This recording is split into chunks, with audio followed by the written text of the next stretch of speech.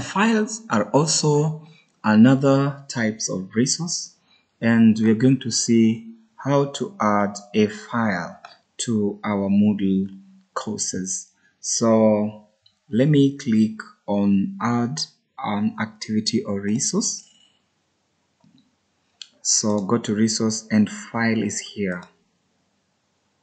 So the first way you can add a file is using this method, and I'll give my file a name, Introduction to Computers.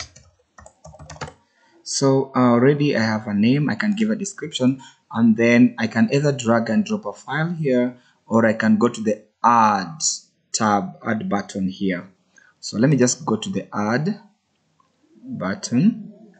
I'll click on upload a file. It is already selected for my case, and then choose the file. So I have a file on my desktop, so I'm just going to go directly to it.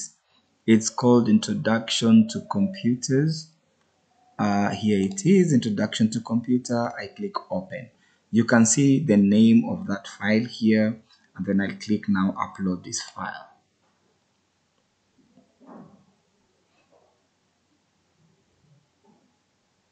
Already it has uploaded, and the next thing I do is simply come and save and return to course.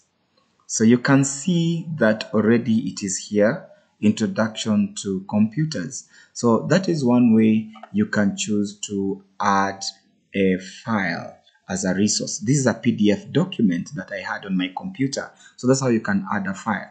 The second way is you can directly drag and drop a file into this platform. For example, I'm going to minimize this a bit, and I'm going to put it a bit in larger size. So I'm going to pick any file here. Let me just pick like this one here, and I'm going to drag it.